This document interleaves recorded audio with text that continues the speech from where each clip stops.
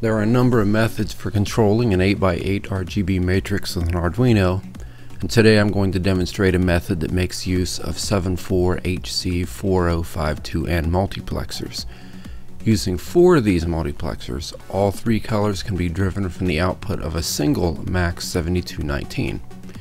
This method simplifies the circuit dramatically and is much faster, simpler, more practical, and economic than trying to use multiple MAX7219 LED display drivers. Now, the beauty of the MAX7219 is that it vastly simplifies controlling an 8x8 matrix, handling the refreshing of the LEDs automatically, thereby eliminating the need to constantly cycle through all of the LEDs to keep them on. Tell the chip what LEDs to illuminate, and it turns them on and keeps them on until instructed otherwise.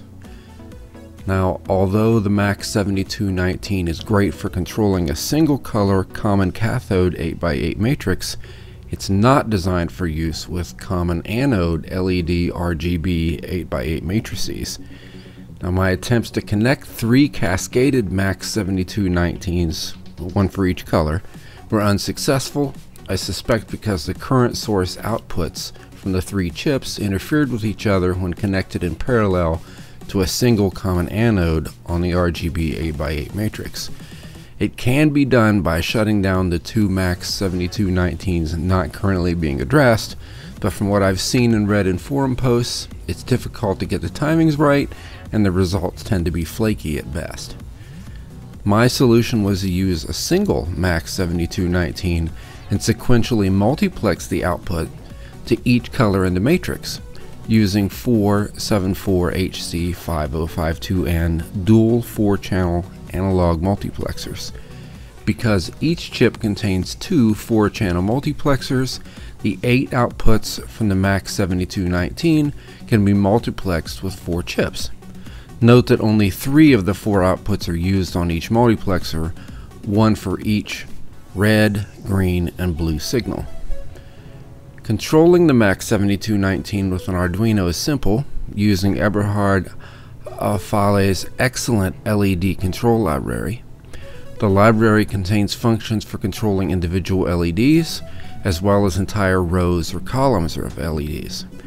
As I mentioned before, the MAX7219 is designed for use with common cathode devices, and most, if not all, RGB 8x8 matrices are common anode. As a result, the outputs which would normally be connected to the columns are instead connected to the rows and vice versa. Therefore, when using the LED control library, the functions for controlling rows and columns are reversed.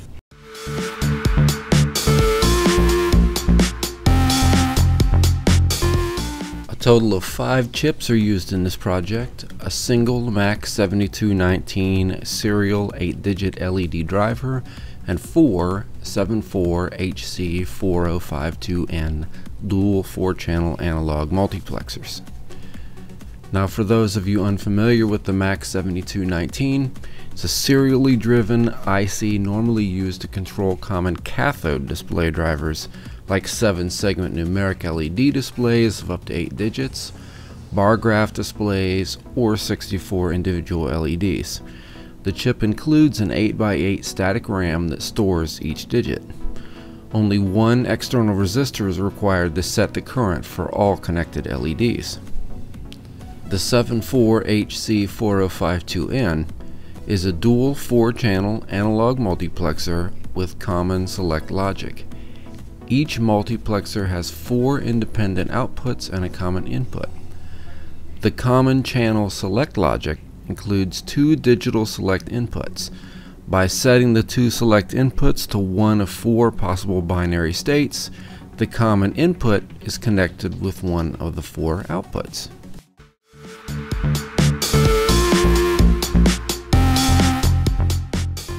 The circuit diagram is reasonably simple, although it did prove somewhat difficult to diagram in an easily understood fashion. The Arduino is connected to the MAX7219 using the data in, load, and clock pins, and 2 additional Arduino pins are connected to each of the 4 74HC4052N's select logic pins. The MAX7219's 8 segment outputs are connected directly to the RGB 8x8 matrix's 8 common anode inputs, and each of the MAX7219's 8 digit outputs are connected to an input on one of the 4 channel multiplexers. Each of the 8 multiplexers' output 0 pins is connected to its corresponding red input pin on the RGB matrix, each output 1 pin to its green input pin, and each output 2 to its blue input pin.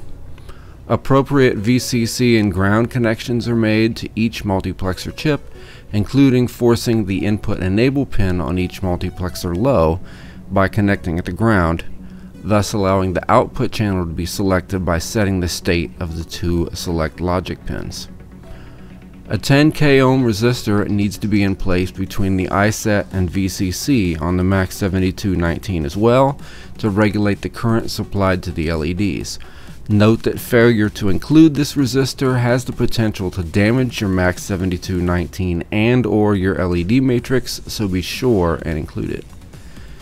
Note that both the datasheet for the MAX7219 and the documentation for the LED control library recommend connecting a 10 microfarad electrolytic capacitor and a 1/10 of a microfarad ceramic capacitor between V+ and ground as close to the device as possible to minimize power supply ripple due to the peak digit driver currents. But I've had this project running non-stop 24/7 for over 4 weeks with only the 1/10 of a microfarad ceramic capacitor, and it's functioned perfectly. If you have issues with the MAX7219 acting flaky, you may need to add the 10 microfarad electrolytic capacitor to make it function properly.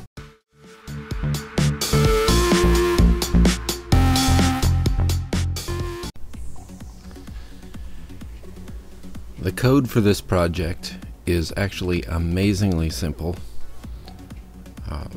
Control of the MAX7219 is handled with Eberhard Fahle's excellent LED control library.